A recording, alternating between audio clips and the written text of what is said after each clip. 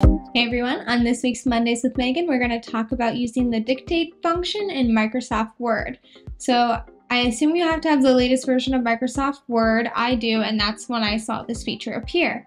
You simply click on the dictate button with the microphone and it'll show you when it starts recording. You simply talk and it will transcribe what you're saying into the Word document. So you may need to grant it access to your microphone. Definitely check with your IT or your company to see if they have any policies in place against this.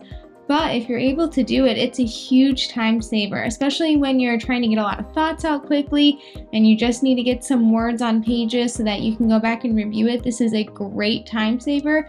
And if you get like me and you're typing emails all day, sometimes your hands just need a break from typing. I hope this tech tip is super helpful, and for more tech tips, subscribe to the YouTube channel or reach out to me directly at megan@easyit.com. Have a great week, everyone.